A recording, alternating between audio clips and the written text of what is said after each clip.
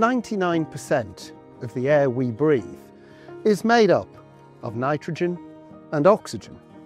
But that other 1% is a complex and delicate mixture of gases. It's mostly argon, but it contains traces of carbon dioxide, ozone, and other noble gases, each playing their part in the complex chemistry of our atmosphere. However, floating all around us too, far too small to see, are molecules and particles born from fire. From engines, stoves and chimneys, combustion releases more than just heat. It releases pollutants. Carbon monoxide, sulfur dioxide, nitrogen oxides, unburnt hydrocarbons, and fine particulates. This is the story of fire and pollution, and the hidden chemistry shaping the world above us.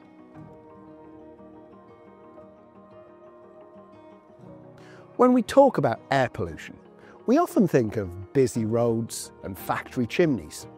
But some of that pollution can travel very large distances and have dramatic effects on all of us.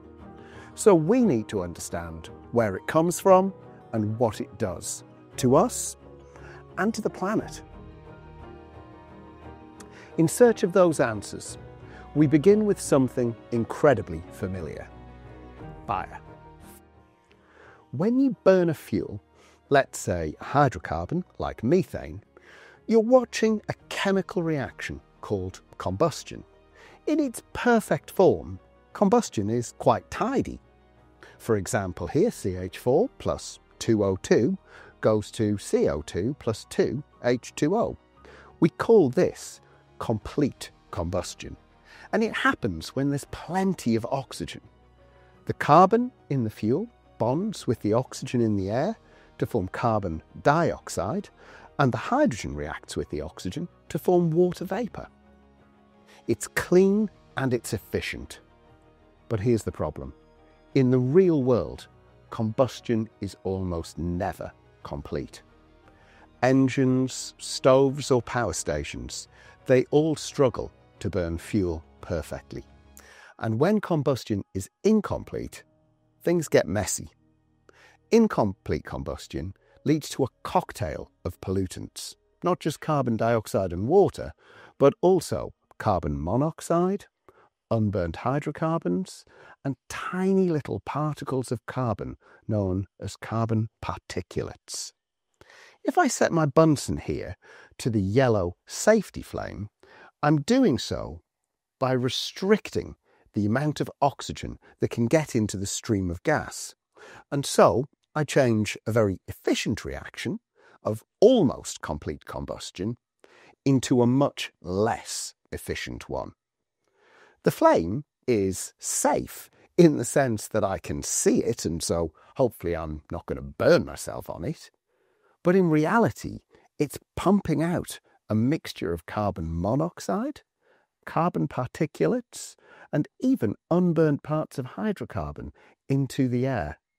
And it's mainly the carbon particulates which are actually glowing and giving the flame its orange colour, in case you ever wondered about that. Now, if I hold this pottery shard over the flame, you'll see that it very, very quickly will start to blacken. It isn't burning. All it's doing is collecting those carbon particulates on its surface, and it's showing us, in reality, the extent of the problem. These particulates are tiny, often smaller than the width of a human hair, but don't let their size fool you. Along with their invisible partner, carbon monoxide, they can be some of the most harmful pollutants in our atmosphere.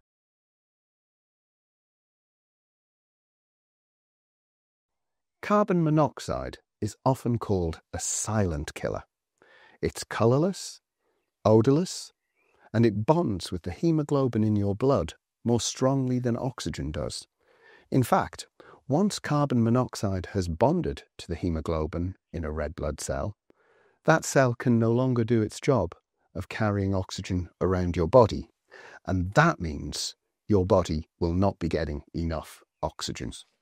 Even small amounts can cause dizziness, headaches, nausea, breathlessness, loss of consciousness, and in extreme cases, death. It's why carbon monoxide alarms are essential wherever there is gas, wood, or coal-fired heating. You won't see it, you won't smell it, and the symptoms can quickly overpower you, so you need to be aware. There is one warning sign, and it's actually the other major product of incomplete combustion. It's those carbon particulates. They will collect on surfaces such as the outside of your boiler, leaving yellow, brown, or black sooty marks. If you see those marks building up on your boiler, it's very important to get it serviced by a qualified professional tradesperson. Those carbon particulates don't just land on surfaces near to the site of combustion. They can travel vast distances in the air, and they too can cause real problems. They could be breathed in, lodging deep in our lungs, and they have been linked to breathing problems such as asthma and even cancer. Some of those particles can be incredibly small indeed, smaller than 2.5 micrometers, and that's a diameter small enough to enter your bloodstream. There, they can travel to your heart, your brain, or other key organs. We're not sure about the long-term consequences of those particles yet, but it's safe to say they are best avoided.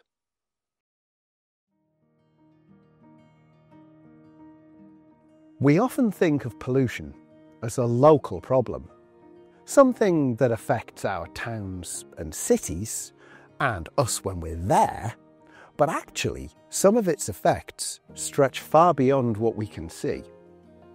One of them is called global dimming. Global dimming is the idea that the amount of sunlight reaching Earth's surface is less today than it was, say, 100 years ago. In the late 20th century, scientists started noticing that sunlight levels were dropping by as much as 10% in some regions. These graphs here show the dimming of the Earth's surface. Notice those dips, particularly in the 1970s, 80s and 90s, when air pollution wasn't given the attention it deserved. The problem comes when those particles reach the upper atmosphere, where they can scatter and reflect sunlight back into space. Now, less light, of course, means less energy available for photosynthesis in plants, and so it's certainly something we want to avoid. But actually, the relationship of those particles to global temperature might be a bit more complex. It's a strange twist, but the burning of fuels, which release the greenhouse gases that are warming our planet, might also be releasing those particles, which might block the sunlight and cool us down. Environmental chemistry is a tricky business, but one that is critical to our future. If we are going to control pollution, we must first understand it and the sources of those unwanted extras in our atmosphere.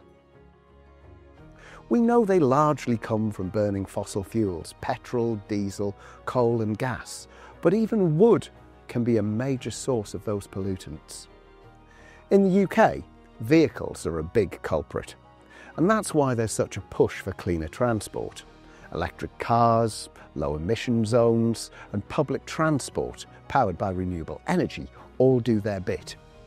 But do remember that for an electric vehicle to be better for us on a global scale, the electricity that runs them must be generated from a green source, such as solar, wind, or hydroelectric power. The solution lies in rethinking how we power our world.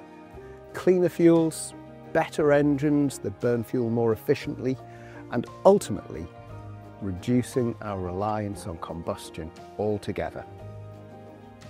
So, air pollution might have seemed like an abstract problem, but it's actually a deeply personal one, because with every breath we take, We're connected to the chemistry of our atmosphere, and understanding it, how it works, and how it goes wrong is really the first step to building a cleaner, healthier future. Because once we know what's in the air, well, we can set out to change it. So, whether you're a scientist of the future, building a safer world for us all, or a campaigner canvassing support for change at a government level, you now have the knowledge to build that better, brighter world. Until next time.